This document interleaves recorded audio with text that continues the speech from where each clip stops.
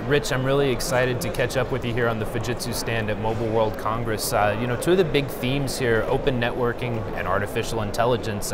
Seems like there's a lot of interesting opportunity as those two converge. Maybe you can lay it out for us.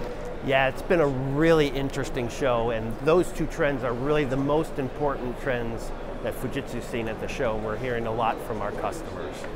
AI is critical for the network. There's opportunities in how you monetize network and also how we optimize and transform the network.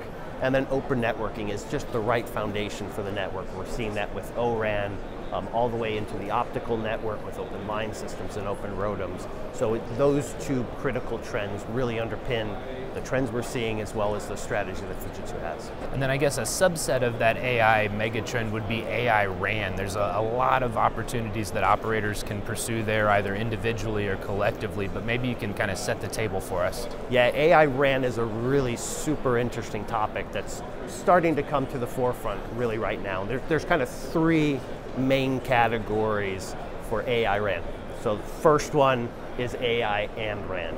So that's where you have a common infrastructure that's managing both the AI RAN, or the RAN workloads, as well as AI workloads. And from that, you can both have your infrastructure and then monetize spare capacity. The next one is AI for RAN. This is where you're using AI to optimize the performance for the RAN and to make it perform better. And we're seeing anywhere from 20 to 50% improvements in using AI to control the RAN. And that final use case is where the AI applications are aware of the capabilities of the RAN and can deliver then better performance and better control. And so given that opportunity space, it's more than just a technological problem, right? It's also an operational problem. So how are you engaging with your customers around AIOps? Yeah, AIOps are another critical area where you're using AI and AI applications to optimize the network throughout its life cycle. So we're seeing from initial deployment all the way through troubleshooting AI applications that can help do things in a more optimal way. So first example we're seeing is an application we call accelerated RCA, or accelerated root cause analysis. It's an application that we're testing with carriers and their networks, and it's helping to fault isolate and troubleshoot millions of alarms down to single root causes that they can go and solve rapidly. The other place we're seeing AI-enabled applications come in is further in the life cycle where they're trying to retire older assets. There's lots of times where there's equipment in the network for 10 to 20 years, and they need to find a way to get that equipment out of the network, turn off the power that's going to it, upgrade to new solutions that have better security and better performance.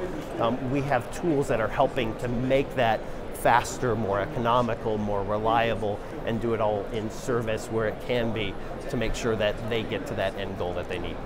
So you gave us a good overview of the AI RAN opportunities. Any specific examples you can share? Yeah, we just announced earlier this week a demonstration that we did with SoftBank and Liberty Global, where we actually did a use case, and we're actually showing it in the booth today, where we showed the benefits of using AI in the network with AI RAN and what that means from a use case and application point of view. And so as operators go down this path of really embracing AI, both for new monetization opportunities, but also driving internal efficiencies, while there is a lot of emphasis on the radio network, it's more than that though, right? There's some other considerations at stake here, huh? Yeah, for sure. AI is really one of the key drivers that we're seeing in the network for bandwidth growth. So we're seeing even in the optical space, there's more and more demand going to the network. And one of the key solutions we're bringing out is 800G ZR optics to help with that trend. A very important trend that we're seeing, something that we announced earlier this week and are showing at the booth today. Well, I really appreciate you giving me an overview and telling us how Fujitsu is helping their customers really make the most of this exciting opportunity. Yeah, it's a pleasure. Thank you, Sean.